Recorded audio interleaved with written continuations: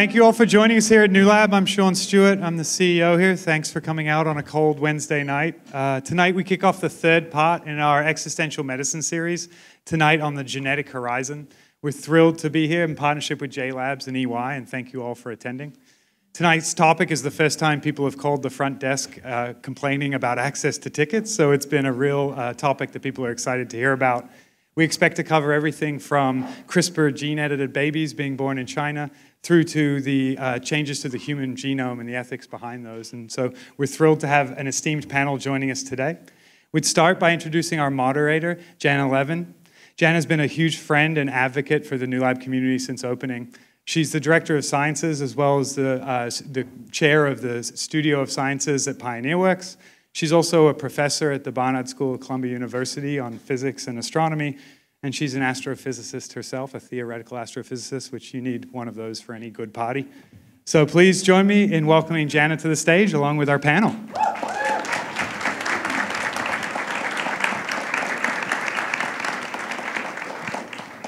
It's so lovely to see everyone here. I always say my favorite part of these talks is when I get to study, when I have to study CRISPR and biology. As a physicist, I always imagine nature at her strangest and most radical. I always imagine that to be in the sky, right? Like black holes and the Big Bang and dark matter and extra dimensions. Until CRISPR.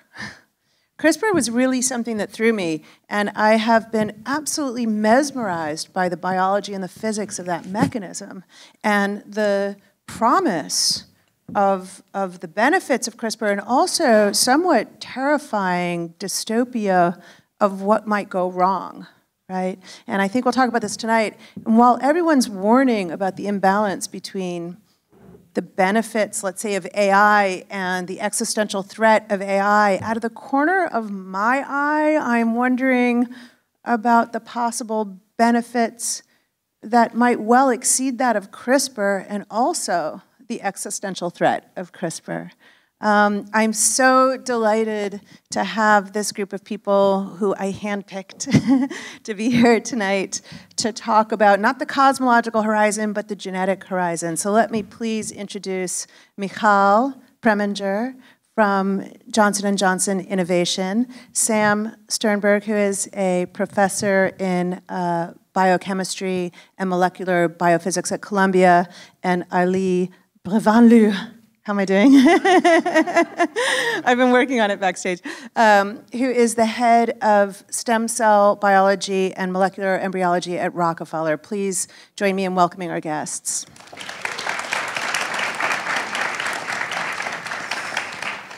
So this is a frightening topic because it's moving so fast. And Sam, I wanted to start with you because we have this video here that sort of lays the ground for CRISPR. Can you talk us through this, please? This should not be frightening. This is, so there's CRISPR technology. What, viruses attacking a cell is not frightening? This is the super cool part about CRISPR. So this is actually where it was discovered. It's bacteria and the viruses that infect bacteria, and basically how do these hosts defend against that threat? So I wish I'm going to start over. Earlier. Can I start over? Yeah, maybe. Yeah. Let me just talk before the movie starts. So, yeah. Many of you may not realize that bacteria. We think that they're everywhere, but actually the viruses that infect them are about 10 times more abundant, and they're the most prevalent biological entity on Earth by many orders of magnitude. There's something like a trillion viruses for every grain of sand on Earth. Every bacteria in the ocean is constantly being assaulted by like 10 to 100 times more viruses, and they've done some statistics. Actually, the ocean's biomass, the microbial biomass, turns over about 25 to 30% every day from deadly infections that kill bacterial cells in the ocean environment. So you should think about all the bacteria growing on your skin, all the bacteria in your gut. They're constantly being threatened by these tiny little viruses that look exactly like these little Martian spacecrafts, which are similar to human viruses. I mean, they have genetic material, they have proteins, and so just like humans have evolved immune systems to fight off bacterial pathogens, viral pathogens, bacteria have done the exact same thing. They've had to survive this threat. At the same time, there's been an argument about whether or not we consider a virus alive. Yeah, I still don't know how I feel about that. I always use the word biological entity because it's conveniently vague. So the distinction being that the distinction being that it cannot reproduce on its own. But then there are actually cells that are obligate endosymbionts that also cannot reproduce unless they're a host. Aren't we sort of like that too? Because we can't possibly survive without our bacteria. Because we also need the microbiome, and there's all these interesting facts like we're about 1 to 10 times more bacterial cells than human cells. If you just do the numbers, we have about... In our bodies, you mean? In our bodies. Specifically. Right, so our biomass is like, we just live here. Not biomass, number of cells, because of course a human cell is a lot bigger than a bacterial cell, but if you just count how many, there's about the same number. The estimations are 1 to 1 to 10 to 1, but we are a huge reservoir of bacteria, and we require them. So yeah, I mean, it's interesting, what do we consider a free-floating, freestanding organism? So I think you're right, Janna, that if you asked a virus, they would not consider themselves less life than we are. Mm-hmm. Right, yes. So let's hope we don't have that conversation anytime soon. So there's the scary parts of CRISPR that we can talk about, but so my backstory on CRISPR was thinking about this very fundamental and simple question, which is how do these bacteria withstand this ceaseless assault from viruses? What kinds of molecular strategies have they developed to fight off these kinds of invasions? And so CRISPR, the wild thing is that CRISPR was discovered about 12 years ago. 2007 was the kind of groundbreaking paper. It was done by a yogurt company trying to make their yogurt bacterial strains more virus resistant. You don't want to grow vats of yogurt and have those cultures dying from viruses. And now I think in the last 12 years, we've gone from this very interesting basic research discovery to, human babies born whose DNA has been completely altered with CRISPR. We'll get there. Hey, that's a whole talk done. Thank you, everybody. Are there spoilers here that I'm not supposed to give away? We have it whatever pace we want to take. Do you want to talk us through this? Okay, so now I'm going to talk through. So this is basically a virus. This is obviously an animation, but the virus will infect the cell, similar to a human virus. But the viral capsid stays outside. What penetrates is the DNA that gets injected. So at this point, there's maybe 10 to 15 minutes. So why is it injecting its DNA? What is it after when it's doing this? The DNA is the instructions of life, baby. So is it trying to kill the bacterium, or is it trying to take it over? It's trying to kill the bacterium. Or is it trying to reproduce? It will kill the cell in the conflicting purposes. It will kill the cell in the process of reproducing. There's caveats to that.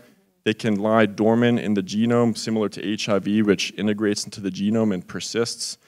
But the key point is that to prevent the replication part, the best way to destroy a virus is to recognize that viral DNA as being foreign. It's fundamentally different than the bacterium's own chromosome. And so CRISPR is basically an elaborate molecular strategy to recognize DNA from an invading virus in a very specific way. It's all about being specific, because if you're sloppy, you end up cutting your own DNA and not the viral DNA, and now you've got cells just committing suicide.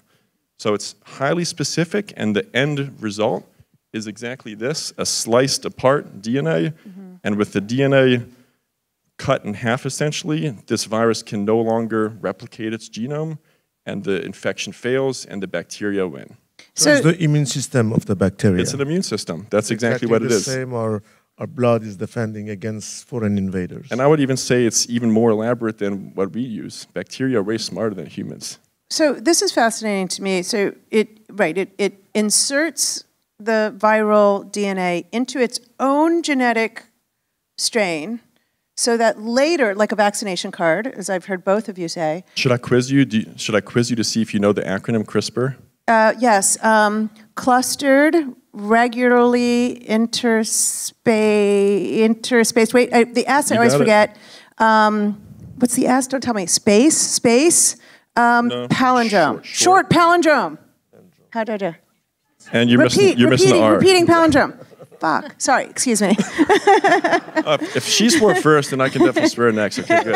Now I'm relaxed. So, Ali, this is an amazing thing. So the bacteria have their own vaccination mechanism that is more sophisticated, as Sam has said, than our own as far as we can tell.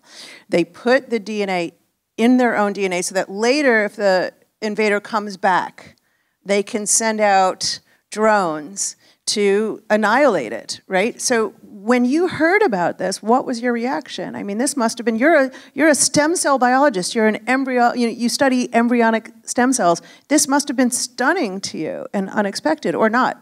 I'm curious. It was beautiful for what it was. The idea that somehow a macroorganism can defend against foreign invaders in ways that at least I could never imagine before. The idea that you can face any enemy coming from outside, and regardless of the DNA sequence, you will actually develop a strategy to go against it and protect yourself, not only within the context of the first invasion, but keeping a memory of that invasion so that later on, if it occurs, again, just like vaccination in humans, you will recognize the pathogen and you will fight against it. So that was beautiful in terms of biological function at such a macroscopic level with such an amazing resolution where you can actually manipulate the DNA in its individual units that we call the nucleotides. It was gorgeous, but at the same time, I think I and others realized that this system can be rerouted or manipulated to accomplish things that are different than what nature has made it to accomplish.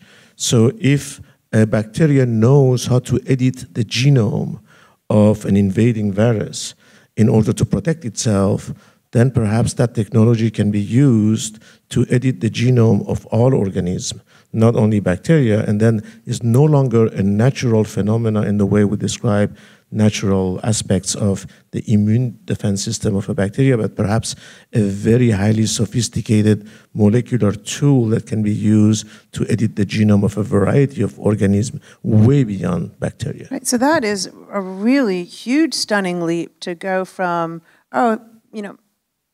lovely scientific observation of this discovery to, wait a minute, these are surgical tools. And they're surgical tools that can be applied in the human genome if we're astute. Exactly. And that is just, that did not come immediately, right? And you studied in Doudna's group, Sam. So Jennifer Doudna is one of the pioneers of realizing, wait a minute, I can reprogram this to work in the human cell, in the human genome. And that is just starts to become, the implications of that become stunning, not just because you have this incredible surgical tool, but because it's cheap and easy, right? Yeah. So first of all, congrats on saying Doudna, because so many people say Doudna. It's amazing. So I'm always impressed with people that say Doudna. That's a terrible pronunciation. Yeah. I think I always like to credit, CRISPR gets a lot of, should get a lot of credit for making gene editing, so democratic in terms of anyone with very meager resources can pretty much be setting CRISPR up in their own lab, or there are do-it-yourself CRISPR kits you can buy online now. I bought one online and I turned yeast pink. Nice. And then I threw it in my garbage, and I just felt socially really irresponsible about the whole thing. And now it's probably living in some. I know it's taking over right now. It's probably encroaching on New Lab as we speak. Yeah. But I saw some interesting cats outside. Oh.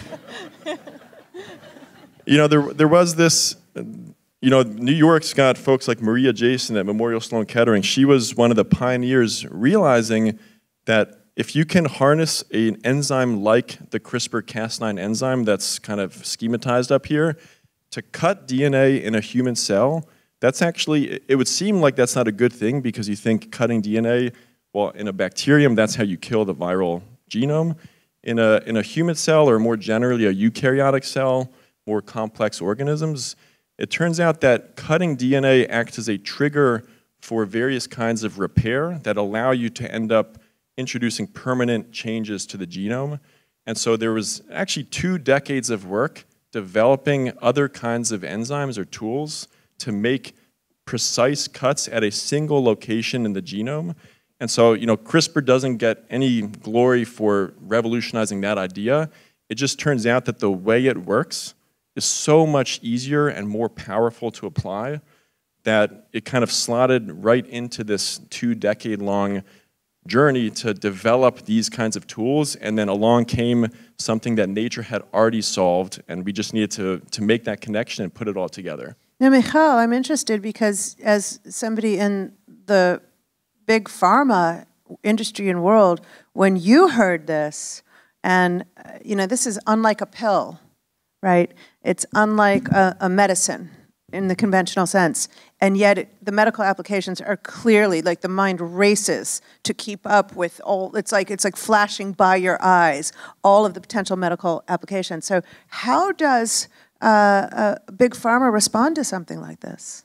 So let me maybe just take a step back and share my initial reaction to CRISPR when I was actually not in big pharma. I was at Harvard and responsible for mobilizing in innovation and discoveries from the lab to become products. And what CRISPR did is really cut decades of work into, or I would say years of work into days. So when we, at the time, when you wanted to understand the function of a new gene, or it used to be a PhD thesis, right? And then it became maybe something that takes a year. And suddenly, within 3 weeks, you covered 20,000 genes, and you knew exactly what was going on. So the revolution, in terms of the tool that it is, I think we can focus on the downstream applications, but upstream, this is revolutionizing our ability to identify new biological mechanisms and disease mechanisms. So, and now back to being in a big healthcare company, I think that, beyond the immediate use of CRISPR technology in a drug, I think there is a great flow of new treatments and new insights into human disease that are being are transforming medicine every day. So this is one thing to say in favor, and I in general I have many favorable things about CRISPR. I will also say that for me, maybe Sam, it sounds like for you too, and Ali, there is a continuum of discovery that is, as science unfolds and as the tools that we're acquiring, are getting more and more sophisticated. I personally think that CRISPR is yet another amazing discovery, but not the last one, not the first one, that revolutionizes our ability to, develop new ways to address disease, and I think that we will see that we will find other things as well. I was at one of the early genomics companies, and we were probably destroying a lot of value, patent-wise and otherwise, by finding drug targets, and in the decade and a half that went by since then, so many new tools came about. But for large companies that are developing products through a very strict regulatory path, I think that CRISPR will start participating in applications that use it to enable other medication. And some examples, so J&J announced, a couple months ago, a collaboration with Locus Biosciences down in North Carolina that is developing a phage, which is, one of those Martian things that we saw earlier, that carries a particular type of CRISPR with the aim of basically eliminating pathogens that are involved in specific disease. So it is a way to harness the technology in a very controlled way. And I think in general, I think the path forward for CRISPR through uses that are highly regulated, that are put in the hands of companies that are responsible, that know exactly how to address, how to make sure that safety is measured very carefully, that all all of the regulatory pathways are, all the boxes are checked, is a great way to take this forward. And I think we see applications in, agriculture, biotech. We see applications in animal health. We see applications of CRISPR in modifying cells outside the body for CAR-T to fight cancer and so on. So it's becoming prevalent and very useful. So clearly there are applications in progress for living adults where their CRISPR is being used to edit the genome of living adults. That's already staggering. I think for the context of this conversation, I was particularly interested in the embryonic aspect and editing before birth. And so I think this is really important for Ali's research. And so Ali, I wanted to ask you to talk us through this, which is from your research. Okay, so maybe I can also say a few words before we launch. Okay, I'm totally trigger happy. Sorry. We can CRISPR-Cas9 can be used for utilitarian outcome, which is beautiful. Curing diseases, coming up with new resistance, coming up with better attributes of living organisms, may it be plants or animals. But CRISPR can also be used for just gaining knowledge at the level and at the resolution that we could never imagine before. So I'm an embryologist. It's a pure research tool. Yeah, it's a pure research tool. So I'm an embryologist, a molecular embryologist, which means that I'm interested in figuring out where do things come from. So all of us sitting in this room started with as a fertilized egg. The sperm entered the egg, and the Big Bang started, and something magical occurred. So all this beautiful crowd is sitting in front of me. And as you can imagine, this process has been fascinating humans from the beginning and has always remained a very mysterious process. In fact, way even before thinking about human development, everybody who looked at the fertilized frog egg to turn into a tadpole, and then a tadpole to metamorphose into a frog, or to see a bird hatch from an egg, has always been a mesmerizing, magical aspect of life. And where things come from is something that has interested me for a long, long time. And this tool allowed me and my team to go at the stages and at the times where we did not imagine we could ever have access to. Now, in study of embryos in animals or so-called model systems, may it be fish, frog, birds, rodents, we always try to extrapolate from what we learn from these to kind of mirror our own development.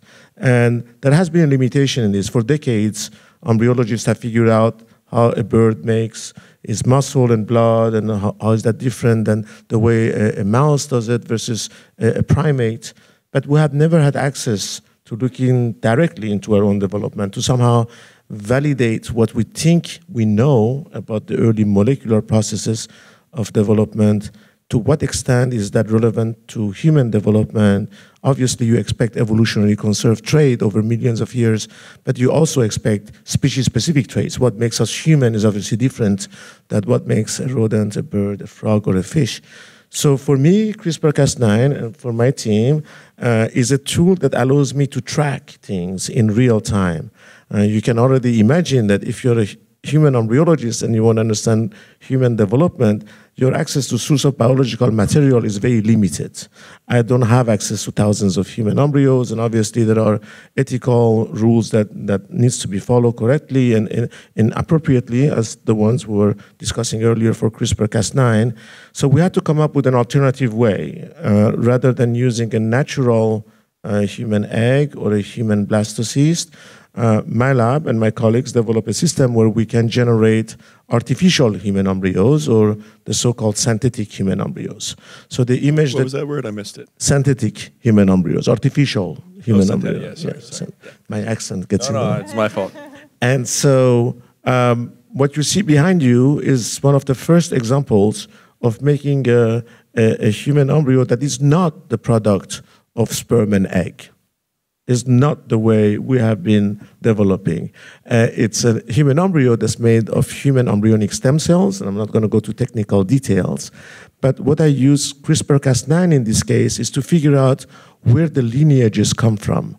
How does a cell inside of an embryo decide if she's going to be blood, bone, muscle, or brain, or skin? It starts from one cell. It I mean, let's always just starts- pause it on that. I mean, that is just always- unbelievable. It starts on always. one cell. Yes. And it learns to differentiate, And to then- become other kinds of cells. Exactly. And that is just, even that proposition, very, very, very pre-CRISPR, is stunning. Yes. It really is extraordinary. Where does the information come from? Where does Where does it come from? How does she know? it distinguish? Yeah. Do you know yet? How does it, Ali? I will show How you. does it? I will show you. I'll show you.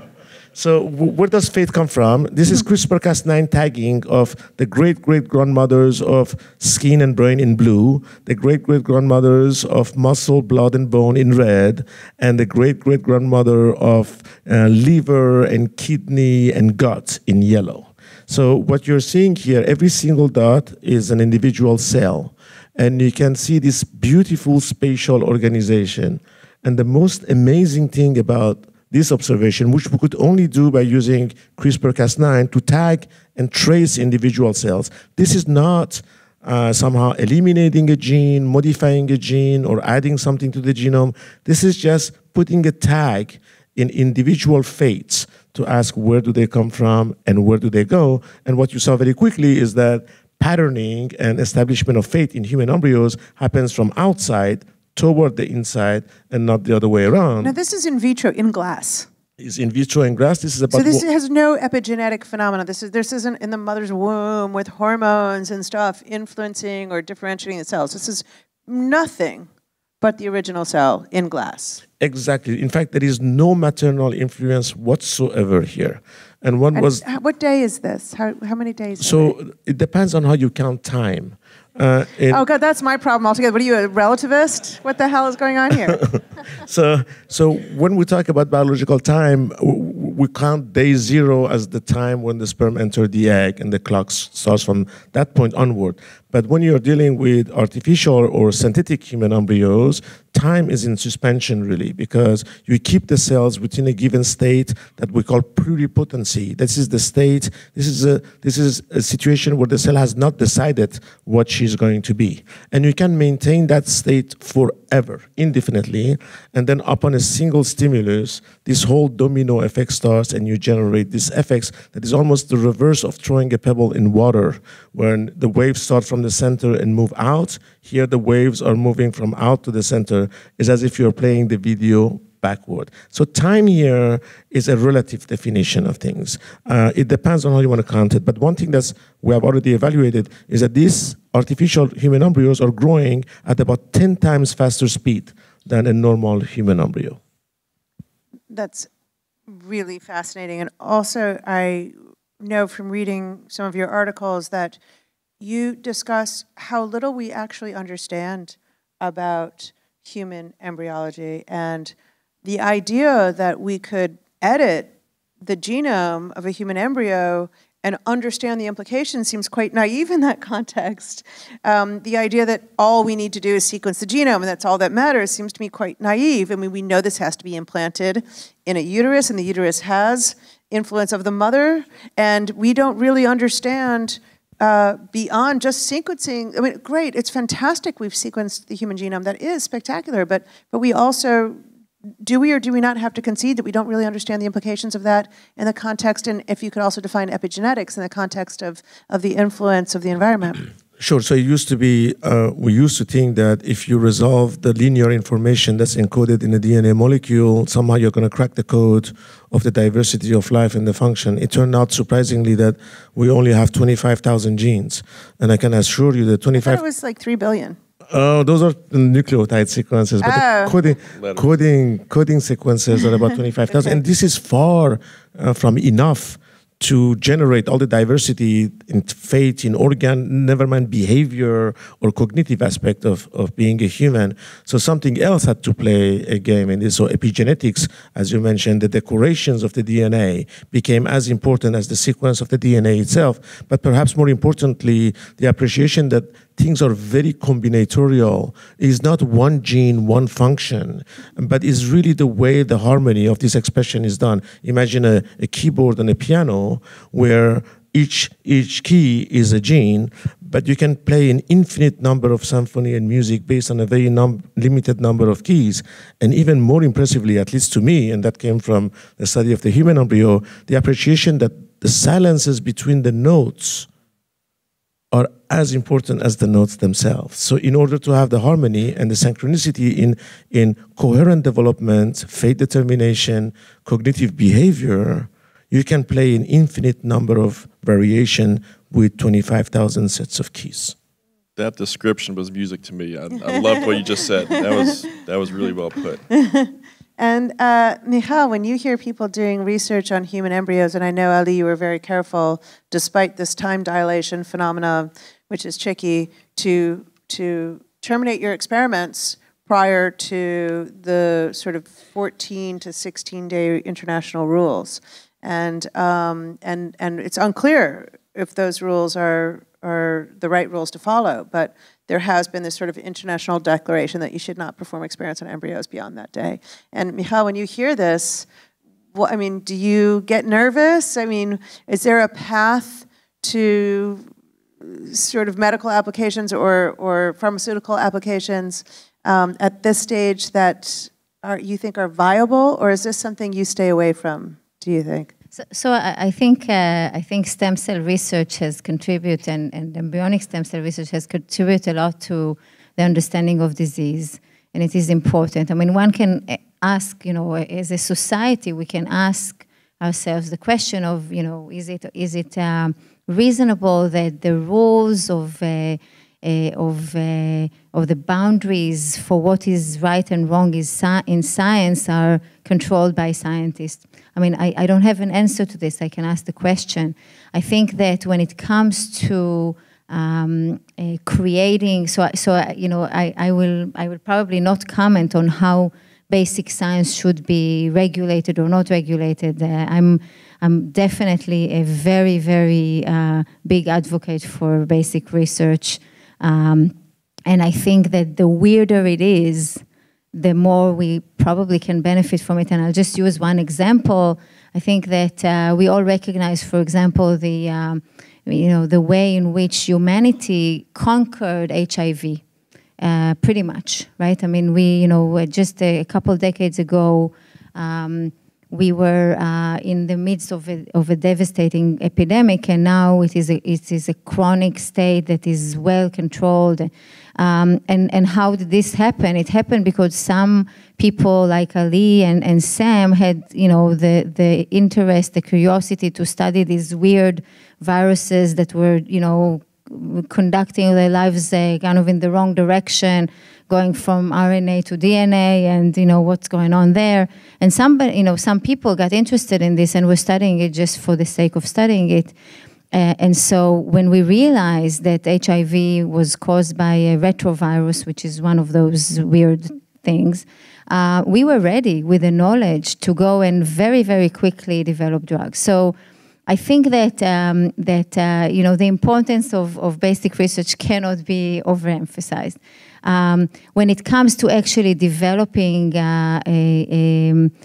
treatments and products, I definitely think that we need to apply the strictest regulation. And I think that at least in this country, it looks like FDA is preparing itself. It is involved in this process, and I think that you know what we may be worried about, or you know, you're expressing anxiety about, is more about situations in which people will not follow the rules.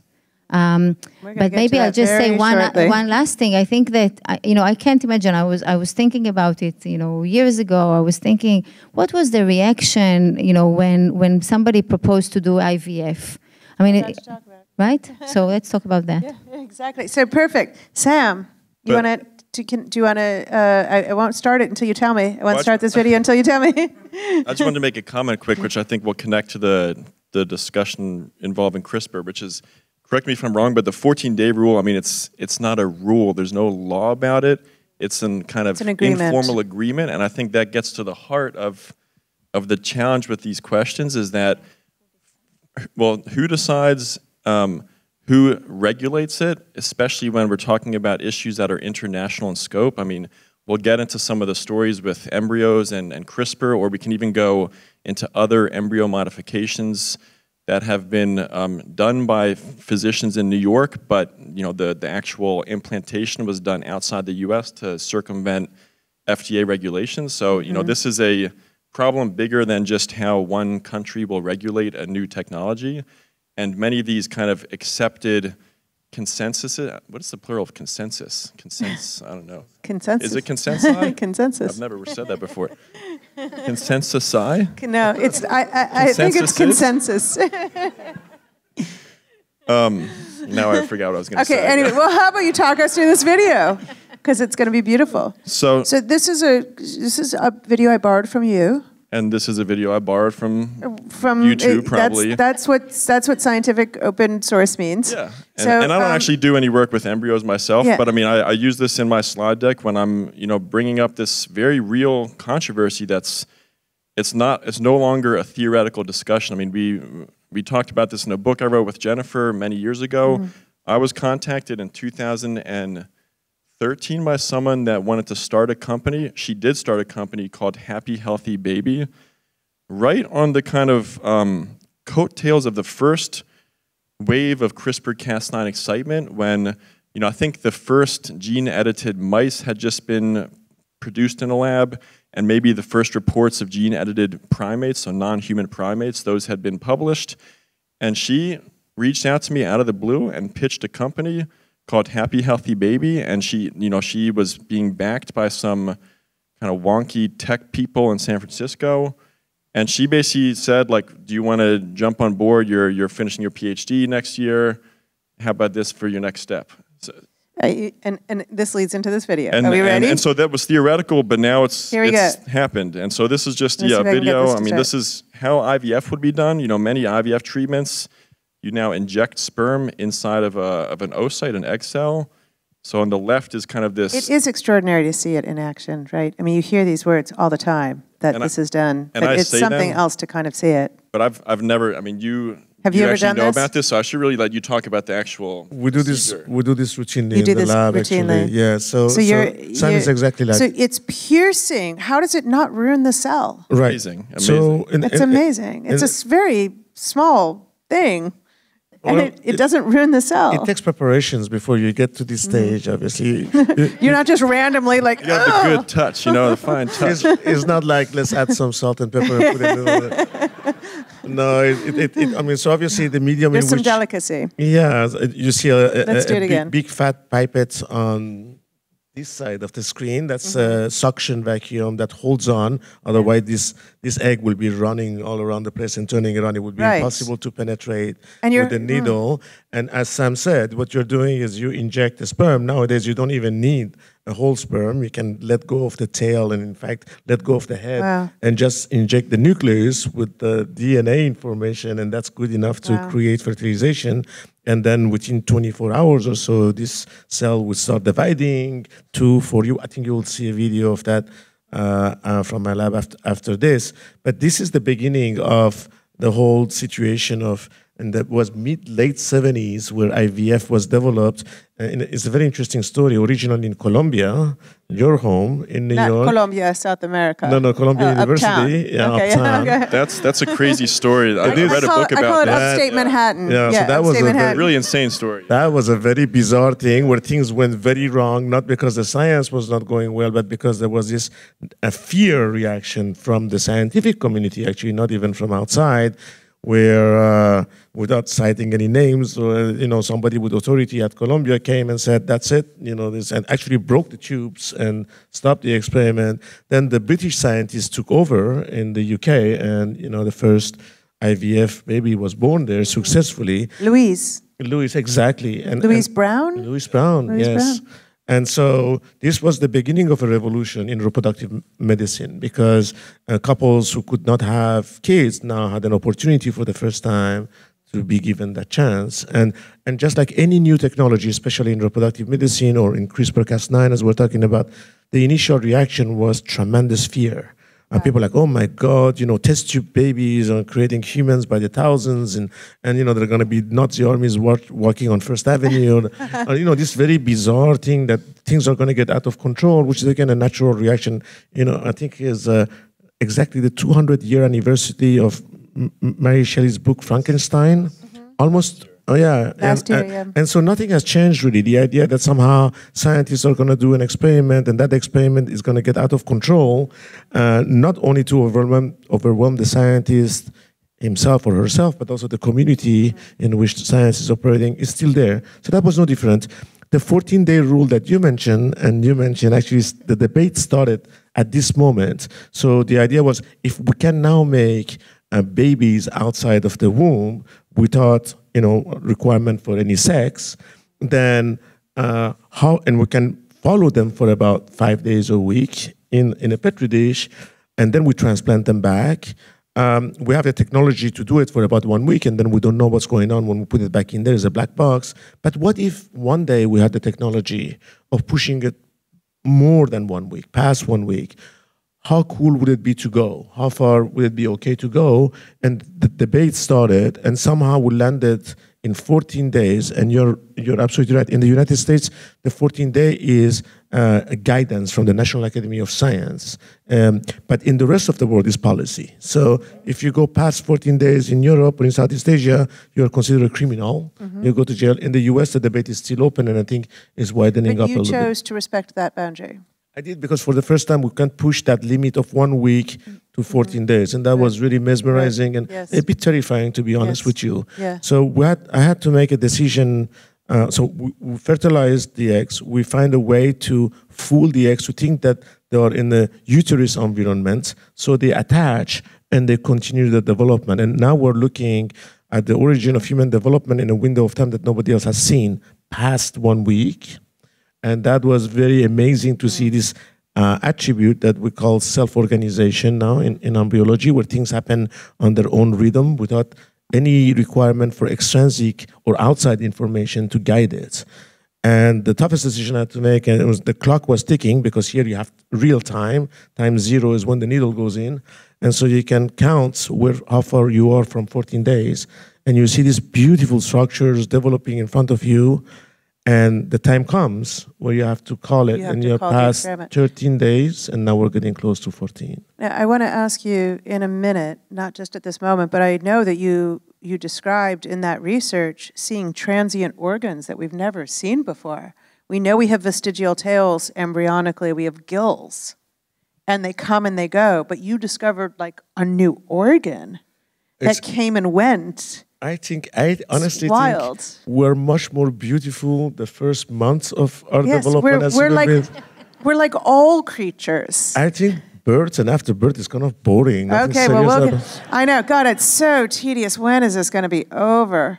I did want to discuss Nana and Lulu here, because this is a very big deal. Is that them? Those are not technically Nana and Lulu, but those are fertilized embryos. And we discussed that CRISPR was used in fertilized embryos just to see, before the 14-day rule, what the consequences were, to study it as a research tool. And there were terrible deletions in the genome, unexpected complex mutations, and then there was, can you remind me of the name? Jinju?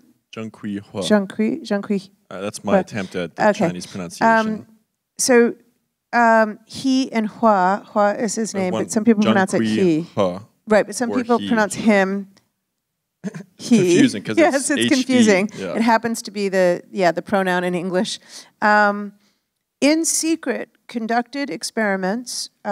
He was Stanford educated, Chinese-born scientist, but Stanford educated, had even alerted people that he was doing this, and they said it was reckless, you must stop, you cannot do this. But in secret, he not only edited the genome of the embryos, he implanted them, and he saw them through to fruition. And he claims that there are twin girls that have been born who have had their genome edited. It is absolutely the first time that anyone acknowledges in history that this has happened. Francis Collins, who's the head of the NIH, said it was reckless, I'm trying to remember his exact phrasing. He said it was a misguided misadventure of the most dramatic sort. He called it shocking. And just to paint the picture even bolder, I mean, so there was about to be the second international summit on human gene editing in Hong Kong.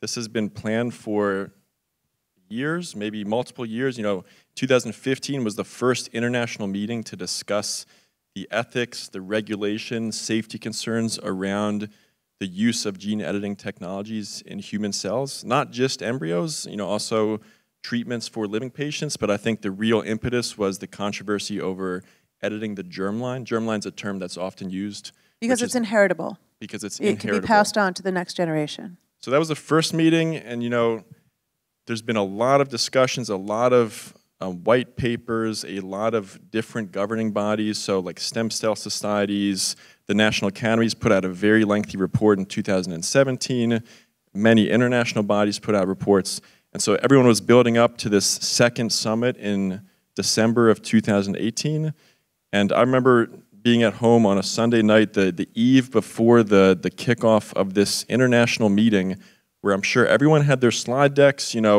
on the next discussions about when would be the right time, what should be the criteria for when to move in this direction. And then there was a scoop from the AP News and also MIT Tech Review that it's happened. And then immediately he had actually, because the story got scooped before the summit, there were 4 or 5 YouTube videos that they were propaganda forward. Yeah, it's a little. I watched them, and it was a little. It gave me an uncomfortable feeling. I mean, he clearly was smiling. He's very defensively advocating for the experiment, justifying what's been done. But there's no question that the international reaction was one of condemnation and shock. Yeah. So there have been a lot of stories since then. I mean, he was. There's a New York Times piece that he was potentially under house arrest, or at least he was in an apartment that was being guarded, and it wasn't clear if those guards were Chinese police or some kind of secret agency or protection for him. Is it clear that, okay, so he was editing specifically because the father had HIV, and he was editing so that the embryos had the CCR5 gene, which is seen in North Europeans, which is people who are naturally immune to HIV. They have other vulnerabilities, but to HIV they are immune, and it's this rare gene. And so he essentially gives them this immunity with this gene. It's much easier to make babies immune to the parents' HIV by washing the sperm or other such things. But anyway, so he does this, right? So his claim is that there are no deletions, 0 complex mutations, 0 ramifications of it. Do you believe this? Well, and I think we should emphasize that. So I think a lot of news stories, they say CRISPR is this highly precise, amazing gene editing tool. The truth is that it's gene surgery. I mean, all of these things. There's actually been a debate on Twitter on like maybe the use of these terms themselves are dangerous because it's giving the impression that it's like a scalpel and you can change one letter for another. It is not actually that easy in practice. There are things that have become incredibly easy. Like if you want to make a knockout mutation, you want to do a genetics experiment in a mouse, in a human cell line, and you want to just get rid of a gene, CRISPR is fantastic for that. Even if the editing is not perfect, it's good enough for that. But if you want to talk about making a therapeutically safe edit or mutation, it's not ready for prime time. I mean, you cannot go in and make 100% this letter to that letter. That's still beyond the reach of current technology. So I think it's really important to be aware that there's a big spectrum of what CRISPR can do, and it doesn't make it any less powerful, but I think there are different factors at play when you talk about being ready for therapeutic clinical use. Are you concerned that there are these, Ali, I feel like you have an opinion on this. Are you concerned that there are these girls who are living, who have had this happen to them without consent, let alone all kinds of other issues? So let's take a step back for a second and evaluate. This is science, and science is bound to scrutiny, and it's called peer review.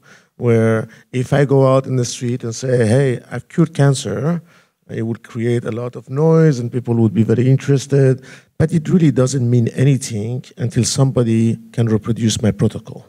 This is the way science works.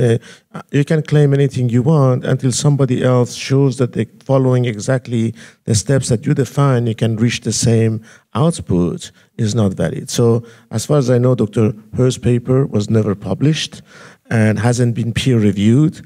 A lot of things have been said about his work, and I have no way of evaluating, based on unpublished information, to what extent this is true or not true. And somehow the fact that nobody can have access to the kids, to the girls, so that you cannot actually sequence their DNA and look if it really is CCR5 correction, or was there any off-target effects the way you're suggesting. In the absence of this kind of evidence, everything else remains a speculation.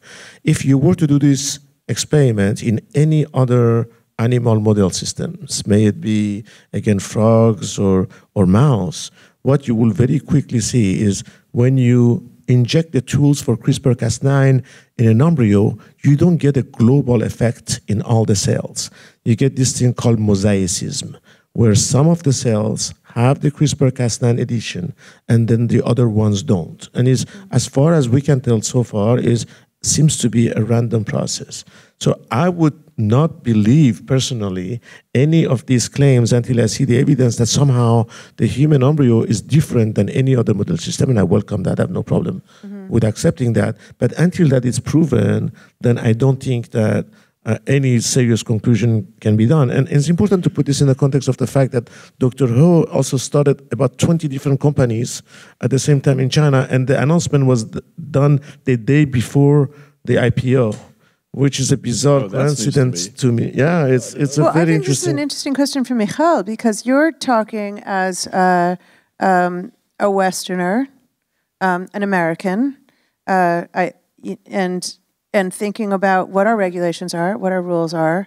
How do you deal with the rogue experimenters when it's so cheap and easy? It is one thing when it requires $1 billion and we have our sights only on heads of state in certain countries, like nuclear weapons or, culling plutonium or uranium. When you have something that is this cheap and easy, that I can order a kit and edit my pink yeast, what is your feeling as from the industry side, and how to control this, and what the implications of that are if the rest of the world can go ahead regardless of what our ethics may be?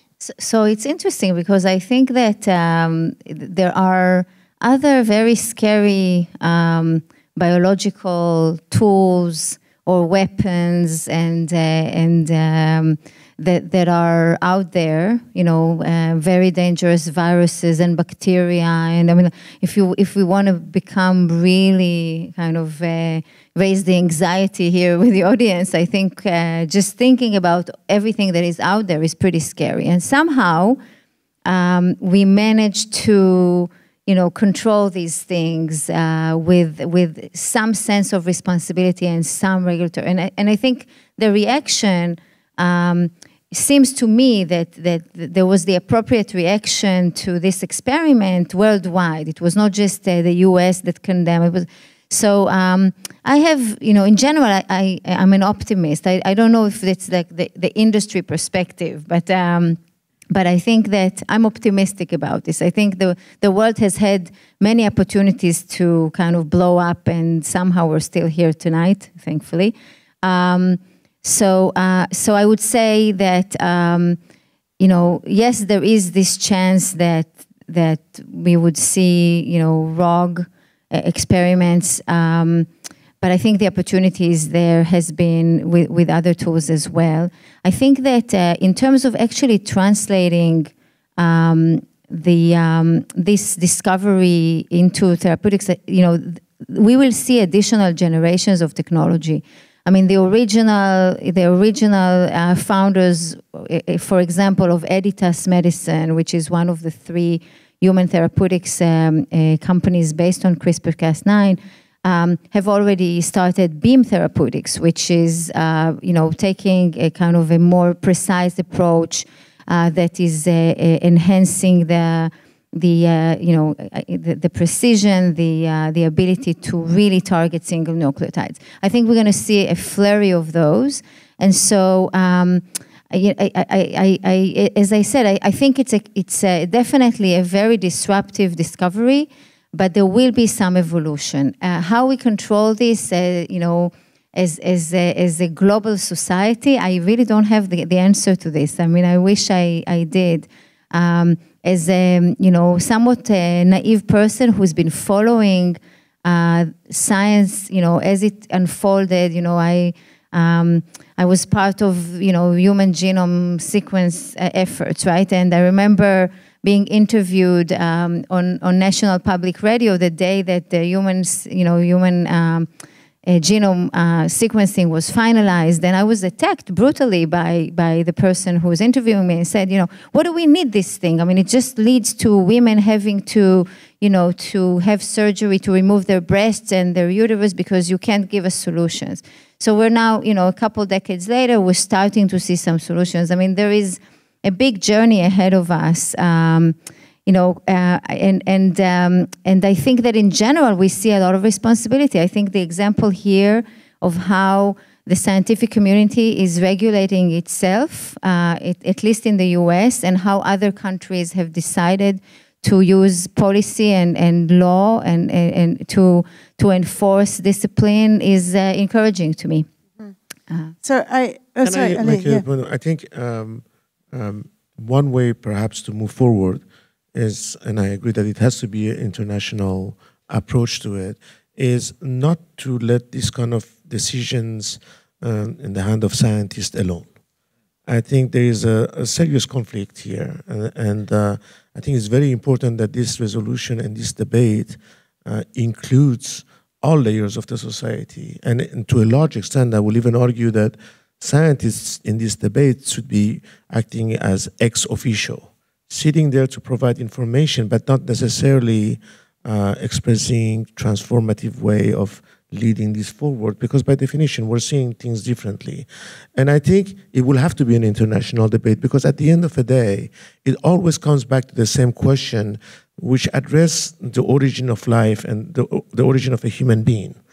So when does life begin? When do we consider an embryo to be a human? At what point does a natural or an artificial synthetic embryo deserves recognition of moral status? These are questions that are dealt with differently in different cultures, in different religions, and it's very important to respect all points of view, especially in multicultural society like the one we're living in. And some of these debates also in the case of early embryonic development is linked to the abortion arguments. It's the same kind of questions that kind of resurface. How late is it okay to do this? What is the definition of a human being? When does this begin? Yeah. If you consider the main 4 or 5 religions in the society in which we're living in, and you ask the authorities, well, when does life begin? You will find completely different opinions depending on what spectrum of belief you're coming from. So the Catholics will tell you it's conception. So that picture behind me is a human being. Mm-hmm. Okay, so it starts at the first cell cycle and it continues to move onward. Protestants have shared that feeling to some extent, but also have a little bit of divergence around the decors. If you ask the Jewish community, well, when does the Torah says life begins? And the answer is very clear, is at heartbeat. Heartbeat is 40 days after fertilization. 40 days, okay? So let's check with the Muslims. What does Islam think? What does the Quran say about the origin of life? Heartbeat, 40 days. Wow, for once they agree. That's cool. It's once. Nice. Yeah. They used to agree a lot about 4,000 years ago, but anyway. Right. And then the Buddhists and the Hindus have their own complete things. Some Buddhists believe that for as long as you're attached to somebody else with an umbilical cord, you're not a human being. Humanity is origin of life is defined by independence. The minute the cord is cut, and then the Hindus toss their arm in the air and say, I don't even understand your question, because there is no beginning or end. Today you're a human, tomorrow you're a tiger, and then a butterfly. And so in a circle, there is no origin and there is no end. So that question is, so that's why I think it's very important to have this debate, not only in an international setting or multicultural setting where we respect and acknowledge everybody else's opinion, especially those that are against our own, but also that the scientists do not take the leading role in this debate and allow those expressions to develop and blossom. Initiating the debate, I think, is more important than the outcome of the debate at the other end. And I think there is another very important axis, which is really what justifies intervention, right? I mean, is it the desire to have a more beautiful baby? Is it really formal disease? Where does a condition or a disease start, and a quality of life, ends, and so on and so forth. So I think that's a really important one, because I think as a society we would say, if we can actually save a life, or we can change dramatically the trajectory of a life from misery and suffering to good health, which I think you have a good movie for that. Yeah. Well, I'm just going to declare that these movies, we're just going to run them because we're running out of time. They're going to run gorgeously in the background while we talk, as opposed to pausing to think about them. But actually, Michal, this is exactly the point I wanted to turn to next, which is that what defines a vanity project from a health project? So for instance, one of the major motivations that the scientist cites in China for having done this experiment to actually bring these children to fruition is the ego of the father. That in China, to be unable to reproduce for whatever reason, maybe it be that he has HIV, is an assault to his manliness. So is this a vanity project, or is it a health project? I think he was misled in this particular opportunity. So consent is another huge issue. So maybe actually bringing a pharma perspective here is actually relevant, because I think that in the US, okay, you can develop a treatment for a condition, for a disease, and it's well defined. So we cannot develop a drug for aging, for example, because aging is not a disease. We cannot develop a drug for beauty, because beauty is not, lack of beauty is not a disease. So I think society but has... people do, though. You mentioned Botox earlier, and you can talk about aging, you can buy plenty of things in the vitamin store that are for aging. Look, the vanity projects are probably the most lucrative, aren't they? Absolutely, and I think that, and this is totally not related to any my formal position, but I think people, for beauty, for intelligence, for greed, for money, they will do a lot. They do a lot now. They do plastic surgery, they do Botox, they do a lot of other things that bring a lot of suffering and are unsafe. And I'm not commenting on Botox or any approved treatment, but I'm just saying there is a lot of a sacrifice that people are willing to do this. So in some ways, we can ask ourselves, is it better to embrace this technology and engage in developing it in the context that we believe as a society are worthy? So to relieve, a recognized, well-defined disease, for example, rather than just leave it for, and say we're going to try and suppress it, or we're going to try to over-control it. And again, because I suspect that there may be many renegade attempts to harness it for things that are, so good question. Again, not for, a single entity to answer. I think as a society, we need to have the debate and consider how to address it. Well, let's go beyond even the vanity project, and this is the last sort of idea thrown out there before we open up to Q&A. We are doing Q&A, right? Somebody nodding? Yes, we're doing Q&A. And that is, what about the idea of designing our successors? What if we want to make astronauts with a different bone density, who require less food, air, and water, who less sleep, who live longer? I mean, is this something we want to do for space travel? Do we want to design human beings for specific tasks, for specific occupations? This is actually quite conceivable in this world that we're talking about. And what are the implications of something like that? Is this going to, I mean, you all sound very confident that it won't get out of our hands. But on the flip side, we're not under pressure. And we know that as a society, we do strange things under pressure. I'm just going to make a reference to the inventors of quantum mechanics who had no intention of killing people, no intention of using quantum mechanics. There's a line in the play Copenhagen where Niels Bohr says to his wife, you know, Margareta, nobody's thought of a way to use quantum mechanics to kill people, right? This is on the eve of the nuclear bomb, where in fact they use quantum mechanics to kill people. So are we sure that under pressure and duress that we would not design humanity in these pronged ways, and what are the implications for that? So I guess it depends on the definition of what one would call wrong and one would call right. And those definitions are very fuzzy, again, sometimes culturally different from one to the other.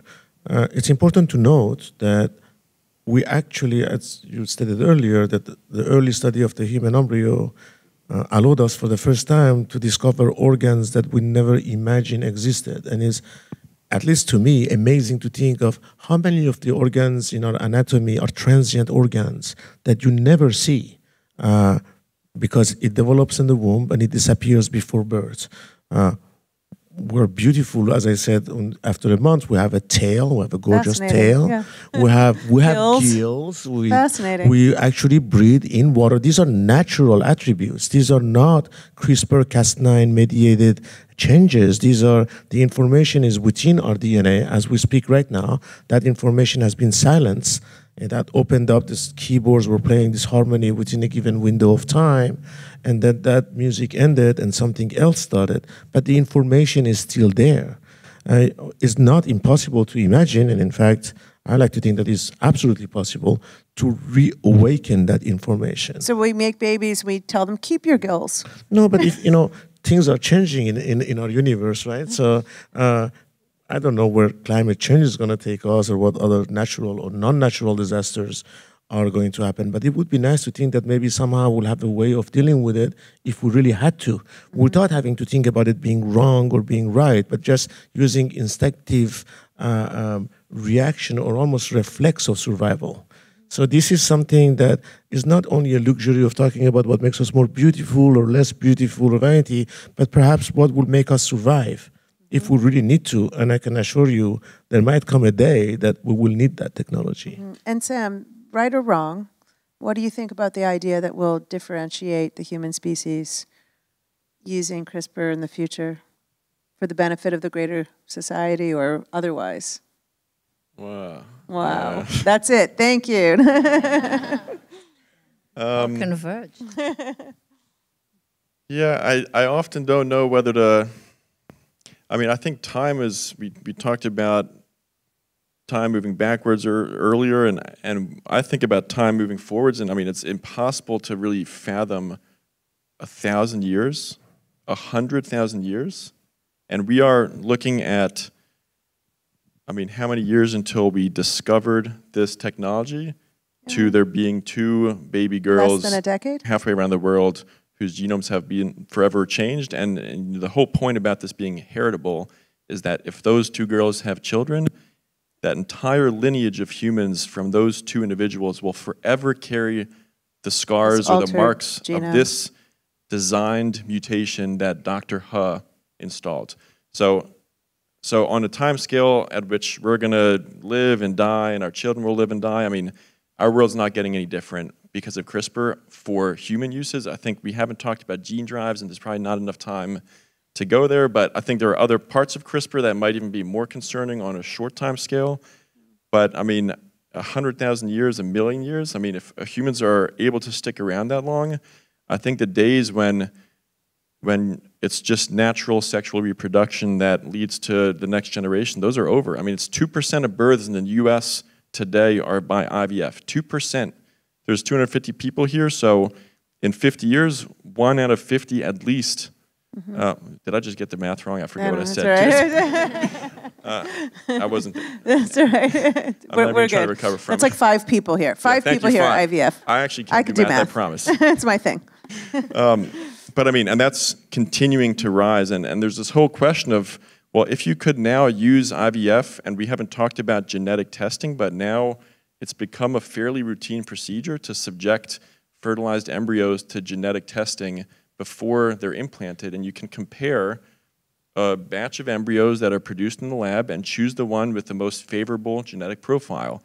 Mostly now you're looking for chromosomal abnormalities, so just getting the right numbers of chromosomes, but the technology is getting better and better, and soon you're going to be able to say, here's a panel of genes and gene variants that the 2 parents can contribute. So even without CRISPR, I think we're going to see a changing world in that regard. So I forbid myself usually from getting the last word before you open to Q&A, but I have to do this. I love what you're describing and expressing. I was once in a similar conversation with somebody who I won't identify, who's a brilliant, brilliant geneticist, and somebody from the audience said, well, wouldn't you eliminate autism if you could? And he said, I'm autistic. Okay, and that was like a moment. So what do you mean genetically superior embryo? Do we know what that means? Do we look at that embryo and say, that embryo has autism? Okay, and there goes one of the greatest minds of our time. On that weird note, I would love to open this up to questions, and also maybe first please thank our guests, and let's open up to Q&A. Thank you. And there's a mic running around. If you have a mic, ask a question. Or if you're at a mic and you have a mic, ask a question, please. And keep those mics in play. As soon as someone's asked a question, grab it off them and move it around the room. Okay, mics are in play.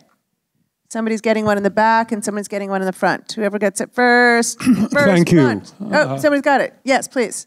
This is it's said that today's science fiction is tomorrow's science. And the topic of this is existential.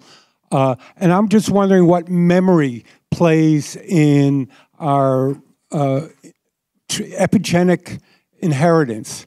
What do we know about memory and its role? Yeah, if you'll permit me, I think that's a really interesting question. So the idea of even CRISPR and epigenetics is that you put into the genome a memory of your experience, whether you're a bacterium or a human. So what does that mean about inheriting memory? So memory is a very interesting concept on its own. We define it as human beings, as adults, of what is it that we remember in short term and long term. But memory occurs at the molecular level, as already stated by you and by the person who's asking the question. Epigenetic is considered to be a memory at the DNA level. But you can also zoom out from this, and we recently, and I think it was 2 months ago, published a paper where we showed that during embryogenesis, cells remember where they come from, and they react based on the history of what they have experienced. So when we talk about epigenetic memory, in this particular case, we're talking about the allowance of a DNA molecule to remember a history that is either based on on her lineage or his lineage, but also in the environment in which the cells was growing. Those epigenetic signatures, as they're called, can be inherited also, but they're very plastic to changes. And that's exactly what you want if you want to be adaptive to the environment that you cannot control. So natural selection is based on selecting individuals with the traits that can adapt to random variations. And that plasticity of memory is a built-in, and is a great thing that is there, because otherwise I think we would have not made it, certainly not to this podium and certainly not in the audience. Maybe just another, I mean, this is maybe a little more philosophical, but I think that we need to remember that, we're sitting here and we're products of nature and nurture, right? And a lot of who we are is determined by the sequence of experiences that we went through. I'm focused a lot, mostly on disease, and most diseases, have a small genetic component and a very, very large nurture element and environmental and exposure elements to them. So I think that and memory is this is a type of memory. I mean, all of the history that human beings go through.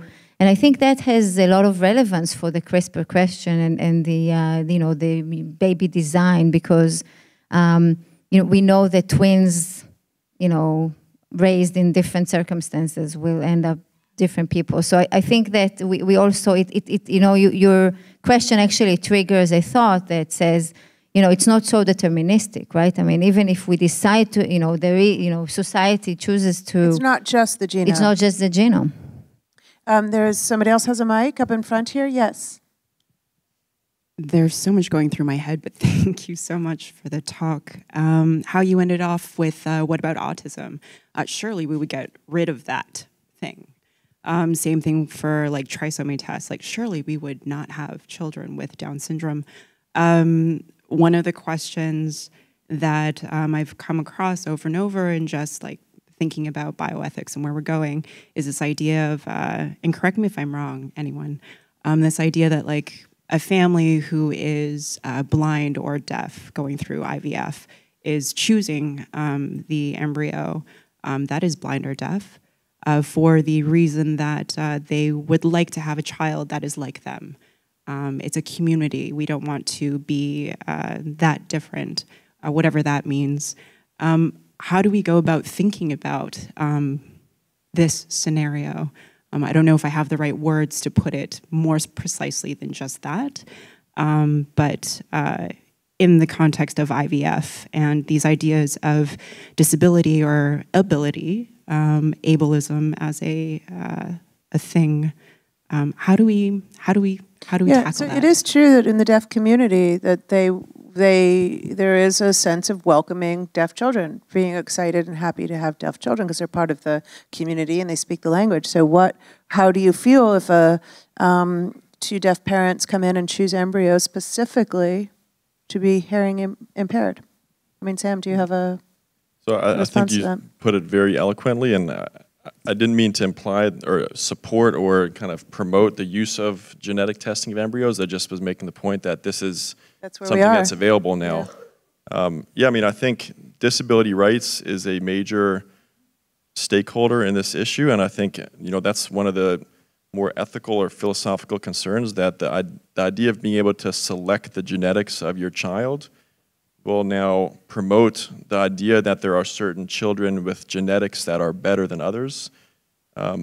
I sometimes, when I'm lecturing to kind of high school students or people at that level, I often play this clip from Gattaca, which has this very kind of eerie scene from 20 years ago that is so more relevant today, where the doctor's basically saying, I've gone ahead and eliminated any predisposition to addiction, alcoholism, obesity, and it's kind of scary to me that, I think the silver lining is that most traits are not explained by single genes, and so you're not going to have a genetic variant that's going to make you smarter or dumber. I mean, that is a fiction that will remain a fiction forever.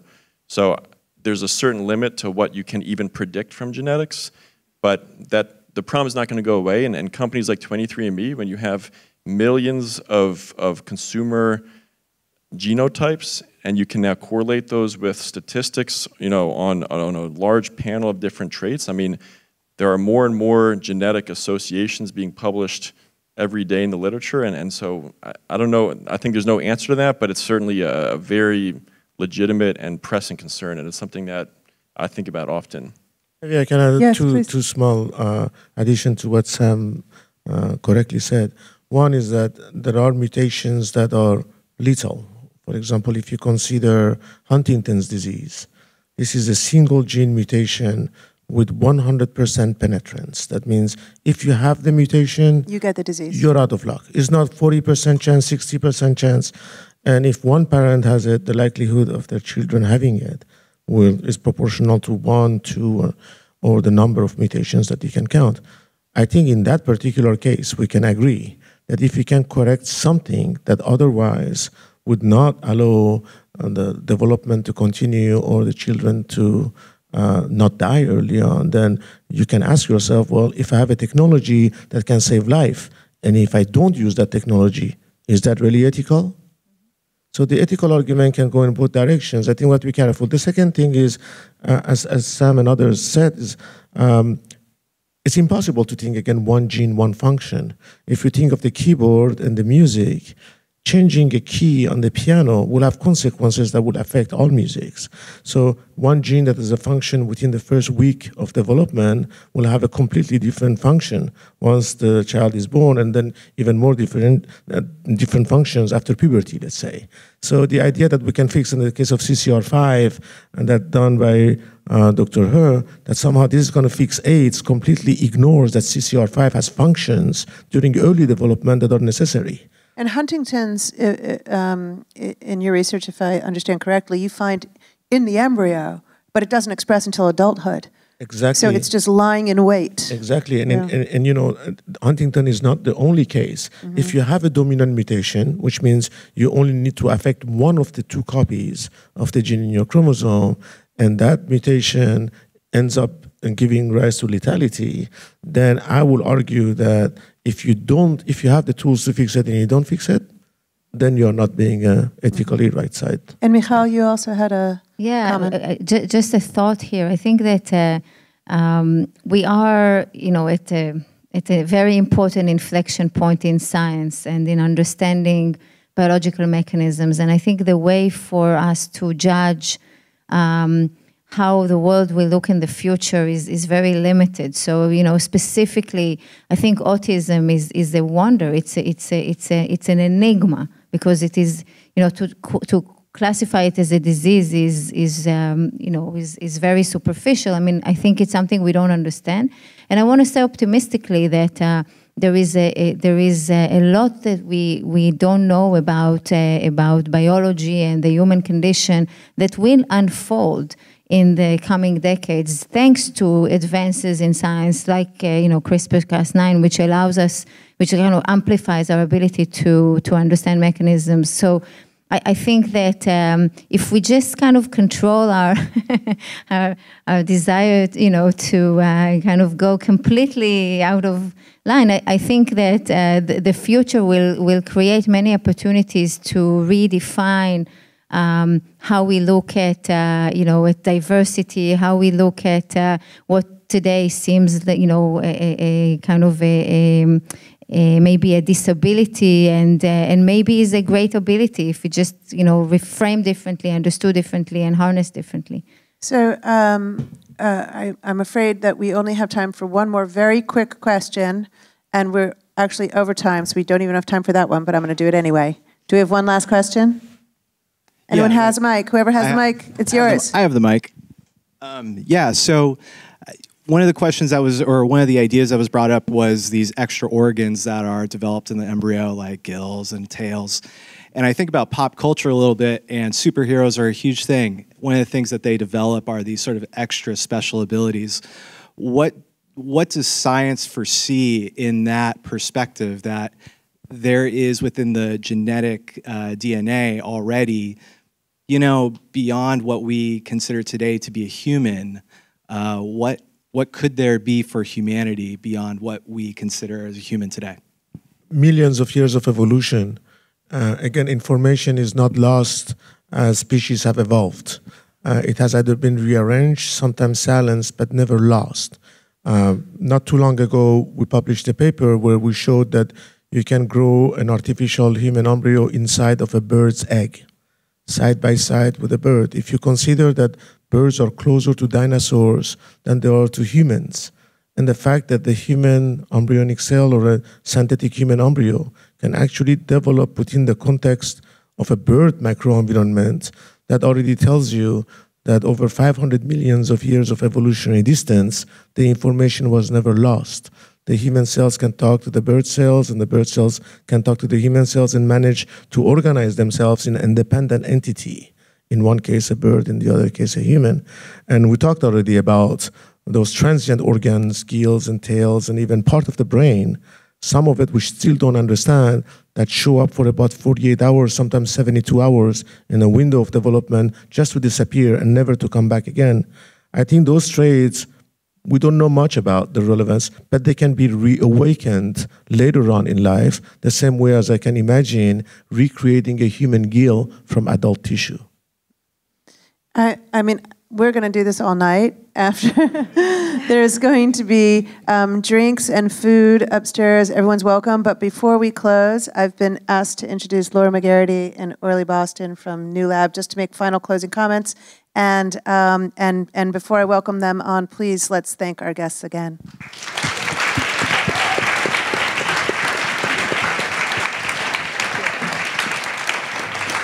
All right, so we'll keep this really, really brief. I'm completely mind blown. I don't even know where to begin. My mind is completely swirling. My brain hurts. My brain hurts. I'm on the side of the optimist. I think in the right hands we can do amazing things. But I wanted to ask the audience quickly: who has had their genome sequenced here? Has anybody? Okay, not that many. I thought. What's that? Oh, you couldn't hear me. Who's had their genome sequenced? Yeah, not that many. Okay. I'm sure a lot of that is potentially fear, but I did have mine sequenced, which was interesting.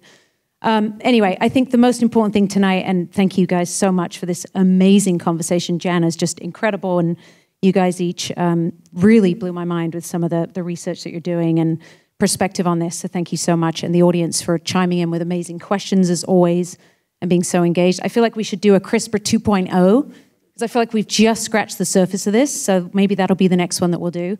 But we're going to continue the series, and I just want to thank Ernst & Young and J Labs for being amazing partners, and without them funding this and supporting the amplification of these important conversations and topics, none of this would be possible. So Orlin, I'll pass it over to you. Thank you, Laura. And again, thank you to our wonderful panelists and our moderator. It's interesting. This is the third of a series of 4, but we're thinking we need to do more than 4. Yeah. So what do you guys think? Do you think we should do more than 4? Yeah. All right, good. That's the answer I wanted to hear. But what was interesting in the first 2 topics, this particular topic kept coming up, right? And the bioethical issues and that would come up. It was just interesting. There was a hunger for this particular topic given what was going on in the media on this. But what we think is most important is to have these forums, create these forums where we bring together people from across the spectrum of healthcare, of life sciences, of medicine, of science, because that's the only way you guys are going to feel supported, right? Like you said, you want to engage others in this. It can't just be the scientists. And so that's what this forum is also about, right? We want it to be thought-provoking. We want it to hurt your brains like it hurts my brain from time to time when I'm here. And so we're committed to doing that. EY is committed to doing that. I know I can speak for Johnson & Johnson Innovation, J Labs, that, again, that is what we were looking to do. Certainly our partner, New Lab. So let's continue to do this and shape these debates. So thank you for being with us. We've got drinks and cocktails and all sort of stuff upstairs, so please enjoy. Thanks So much.